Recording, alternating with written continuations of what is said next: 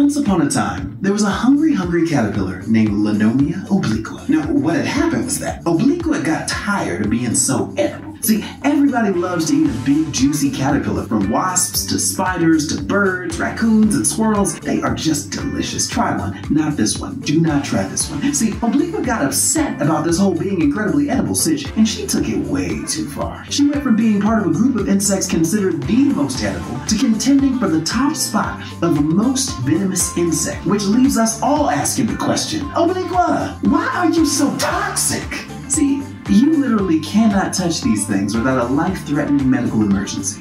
The little death prickles are gorgeous. One of the best reasons to read the fine print on your life insurance contract before you visit the Amazon. I was just in the Amazon rainforest getting one of my students settled for a project, working with the amazing Rosa Espinosa, a fellow National Geographic Explorer. And I was walking through just slipping constantly in the mud, grabbing tree trunks to regain my balance. And Rosa looked like she had seen a ghost. She told me the story of a woman and grabbed Obliqua. And Obliqua said, sis, this is unwanted physical contact and I'm about to pop the trunk on you entomologically ignorant ass. One touch led to severe hemorrhaging, hemolysis, subcutaneous blood clotting, and acute kidney failure. Another woman died because one hid in her slipper. She slipped it on, barely noticed that her skin had been punctured, and then started bleeding into her brain. She died just a few days later. So, at this point, I would like to thank Rosa for potentially saving my life, and for stoking a lifelong distrust of slippers. Oh, and don't worry, the moth stage of Lonomia obliqua is harmless.